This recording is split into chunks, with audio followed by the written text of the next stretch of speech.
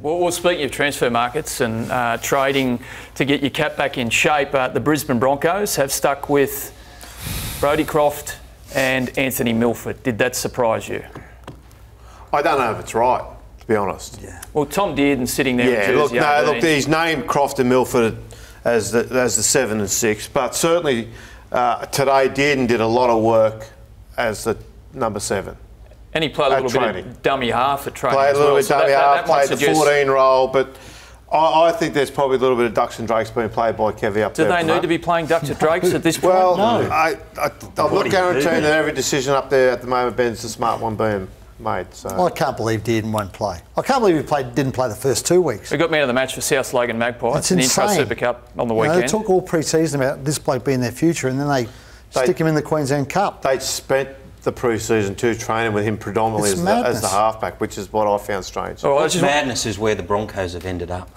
Like seriously, that's a whole show. For decades, they were the power club. Yeah. And now they're just the laughing stock. Well, Crawls, in that theme, young Broncos back rower Brendan Percura is being chased hard by the Bulldogs and the Titans. His teammate Pat Carrigan urged Kevy Walters to stay in the fight, though.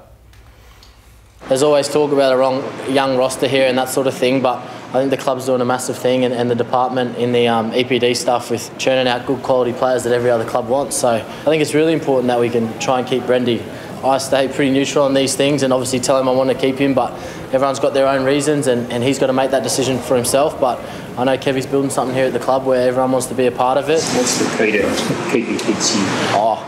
I don't think there's a cultural issue or anything like that, or players leave for different reasons, and they're all personal reasons. So players leave every clubs, and they happen to be leaving the Bronx at the moment, but I don't think there's a cultural issue. I think when you win footy games, that goes a long way to be able to keep in young kids and young talents at the club because they want to be a part of it.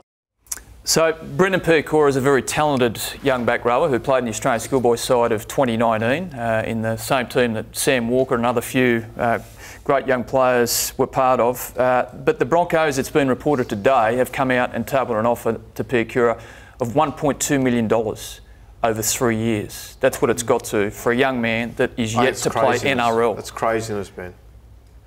Look, what drives that? Well, what drives that's panic.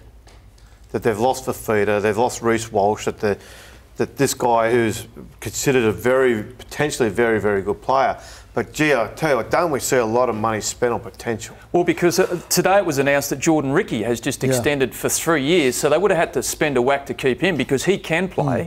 And this is in the same side that's got Pat Carrigan, Ethan Bullymore, Tom Flegler, Payne Haas, Matt Lodge, Davida Pangai Jr, Reece Kennedy, John Asiata and Corey Oates who wants to play in the forwards. I don't know if there is a plan. I can't see a plan in the Broncos recruitment. It's almost like when clubs go from strong clubs to the mediocre clubs to the weak clubs, you see it go in their planning stages. That they don't have the discipline to let players go, that they don't have the discipline to hold players at a certain price, and there's no, I suppose, binding plan that you can see, okay, they've got this guy here, so they've got that guy there, they're pushing it all through together. They're just grabbing whatever they can, because there's so much good stuff coming off the assembly line in what they call their elite player development unit. So they spot them, they develop them, and so the talent pool runs so deep. To be fair to them, they're responding to Canterbury making an offer to them. I mean, they're just trying to keep a bloke. But if you haven't got a plan, that's what you do, you react, don't you? This was always